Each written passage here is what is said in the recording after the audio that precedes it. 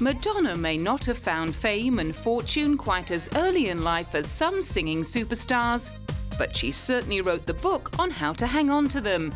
Since topping the US album charts with Like a Virgin at the age of 26, her genius for perpetual reinvention has propelled her to the top of the Guinness World Records list as the most successful female recording artist of all time. Not bad for a small-town dance college graduate who arrived in New York with $35 in her pocket. Her enduring success seems even more phenomenal in light of her confession that she really only got into singing because of the limited career potential offered by her first love, dancing.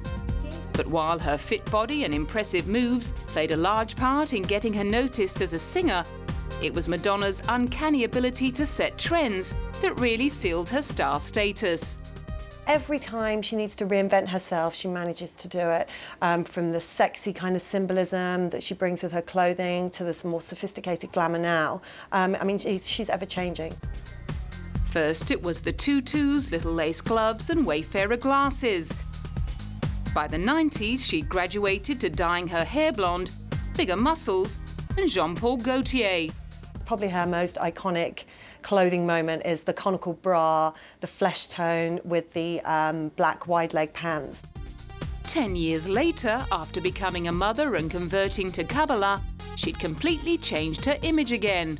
I just have a serious fascination with the world of geisha right now, and it's got nothing to do with my daughter.